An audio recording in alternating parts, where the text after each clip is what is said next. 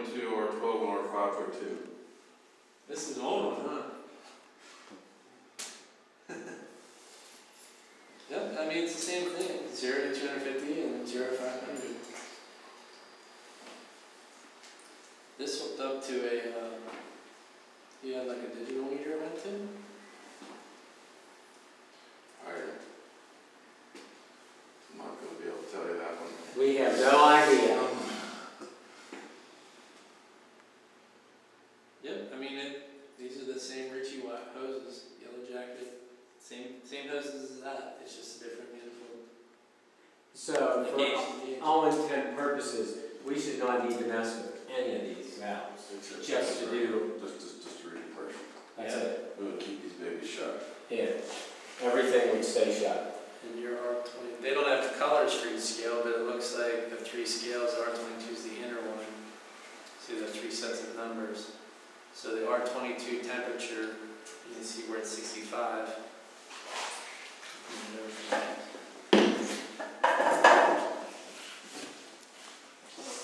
There's the numbers here are 502, the numbers here are 12, and the inner ring of numbers is R22. Okay. So if you hook this up to our unit, it's down equalizing at 110. Then it should be somewhere around see 60. 60 looks like 40, 50, 60, maybe 70's not on there. So it's going to be, it's around 65, which is the same. So what about if the temperature is 80? When the temperature is 80, it's going to equalize up in here somewhere. So we're not going to know. Well, you're not going to know, but you will know over here when the temperature is 80. It's a little under 150. Okay. So we can use when it's running at 80 degrees, it's going to be down in here somewhere. Okay. Anywhere from 70 to 90 is fine, but you're going to be looking in this range in the middle of a summer day. Okay. Spring morning when it's only 50, 60 degrees out in the morning and you're pretty sure it's not refrigerant, otherwise, because if it's 50 or 60 degrees, it might just be too cold for it to run. Right. You know, it's going to be down in this range. So the other thing is once it's 50 or 60, once it's 50 degrees outside, we shouldn't even be trying to diagnose a problem until it gets warmer. Right. When they call you and say it's not running, and you know for a fact that last night went down to 30 degrees, you tell them it might come on in the daytime when the sun comes up. What I'll get is a customer will say, you know, I turned this on Thursday and it's Monday morning now. It wouldn't start. You know, I think it's not warm. It should rain 3 days. It should be warm, right? Right. Well, you look at the weather and tell them, while you were sleeping, it was off. Right. But by the time you got home from work the next day, it was running. Right. And you didn't check it when you went to work in the morning. You know, you were in the car out the door. So they'll tell you that it rained for 3 days, but was it actually running? And like, did they actually check it a few times? So that's another one we ask questions where, you know, did you actually see it running that whole 3 days, or you know, was it? But basically, if they go out there and turn this thermostat up, 5 minutes later, that thing turns on. As long as there's cold air coming out of the top of this unit, that thing is working. Yep. If you feel it, it's warm. It's compressor not running. Okay. I mean, I'm just... Runs but not heating is one of my easier symptoms to diagnose because that's compressor related specific. Fans on, that means all of the 24 volt is telling the unit to run. Right. So all of those switches are okay. Right. Refrigerant's enough to activate the switches. The unit actually tried to turn on. The fan's running, just the compressor isn't. Right. And you know, you've narrowed yourself all the way down to these wires out to the plug and the run capacitor, which is the most likely problem. Runs but not heating for me is I grab the run capacitor before I can get out of the van. Which leads me to the run capacitor. The way run capacitors fail, have you seen a few of them? Yeah, we've had some, but we really haven't seen. Have you seen any blow apart or anything? Oh yeah. Oh, you have? One down in Smithburg. Okay. It blew all oil all over the side. I mean, that's mineral oil. Our start capacitors on our, you know, super pump motors, it'll blow the end out of them, or there's oil all over the place. So the way that they're supposed to fail is that the can swells up, and more specifically, just the dome top. Okay. Those two terminals at the top, on the inside of the can, there's actually two little touches that are touching leads inside the can. Okay. And when the oil gets too hot because something's failing inside there, it expands and makes the dome, the top cap will dome up. And so they separate, and then it just doesn't. and that capacitor is now garbage.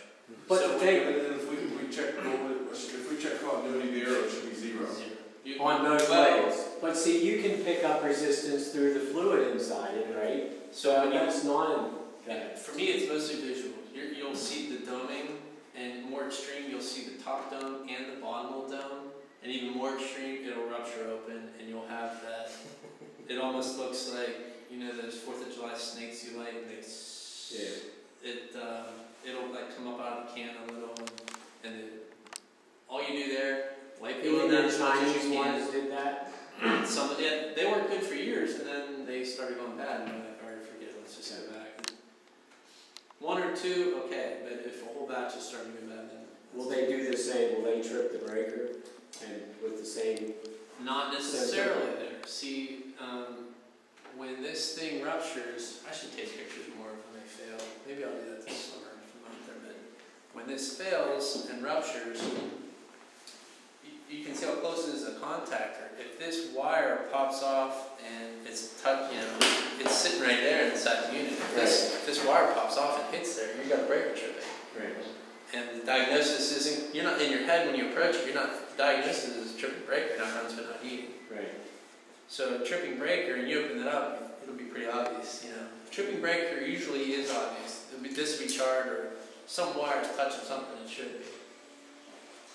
But this could rupture and not touch anything, and you're not going to have the tripping breaker. You're just going to have this thing not getting the unit, the compressor's not running because this isn't engaged. I'm sorry, Mark. We've done that Owens test. We've done Owens test on it before, and we think they're good, and we think they're bad, and we don't know.